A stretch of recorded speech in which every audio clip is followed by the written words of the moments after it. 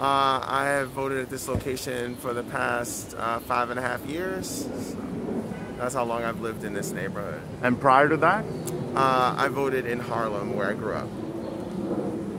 any particular reason why you dropped off absentee ballot rather than actually, Right. go through the process of voting right now? Well, I originally wanted to mail my ballot in, but by the time I had decided on who to vote for, the ballot said, to mail it off 7 days or further in advance. And I made my decisions more like later than that.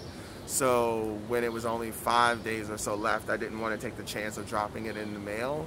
And so as a result, I decided to hold on to the ballot and just to bring it to the precinct. Any particular issues that motivated you to vote today? Well, I'm a consistent voter, but I wanted to really vote for progressive Democratic candidates.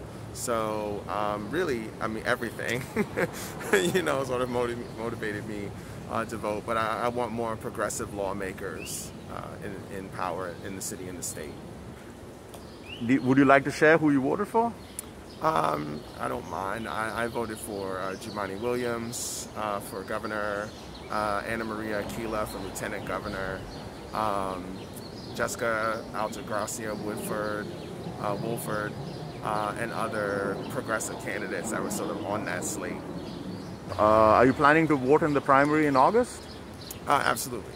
I'll always make sure to be a part of every election, no matter whether it's a primary or general election, midterm or presidential election. I think it's really important to vote regardless of when it is. Anything else you'd like to add? Just, hoping that more progressive, candidates who are, supporting Medicare for all, who are supporting, sort of keeping rents down in the city, who are supporting, more progressive educational policy, more funding for education, who are supporting sort of redistributing city resources towards other kinds of public services.